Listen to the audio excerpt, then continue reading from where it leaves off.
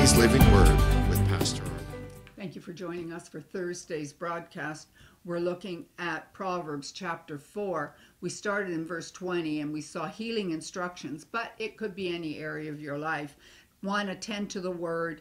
What are you listening to? What are you looking at?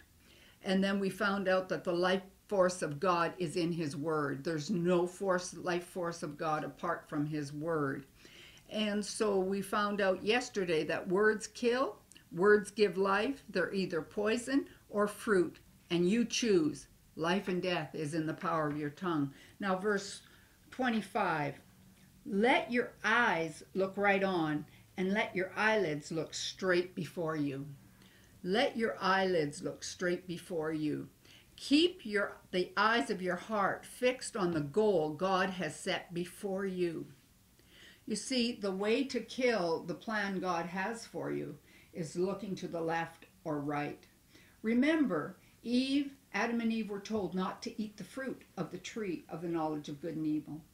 If she had kept her eyes fixed on the tree of life, she would have never, ever eaten of the tree of the knowledge. She was of good and evil. She was deceived. So we're to keep our eyes fixed on the path and plan God has for us. We're to keep our eyes fixed on the word. Don't start looking to the left or right. Don't entertain contrary thoughts. Remember, we found out that perverse words will kill, destroy the vision God has for you.